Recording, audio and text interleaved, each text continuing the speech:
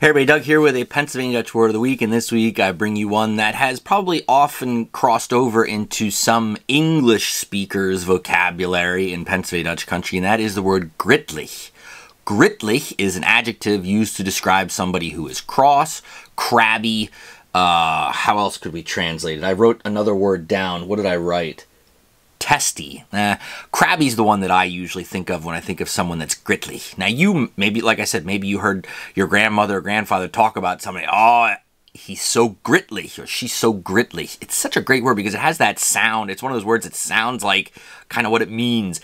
Someone that's cross, crabby, testy. Ugh, they're grittlich. It's a great word. Start using it. It's easy to say. Grittlich. Grittlich. I love it. So there's a new Pennsylvania Dutch word for you, or if it's one that you heard before, now I'm reminding you of it, and you can go forth and use it. Next time you run into somebody that's cross, crabby, or testy, you look at them right in the eye and say, why must you be so grittlich? Life's too short to be grittlich. Till next time, keep practicing your Pennsylvania Dutch, and mach's gut.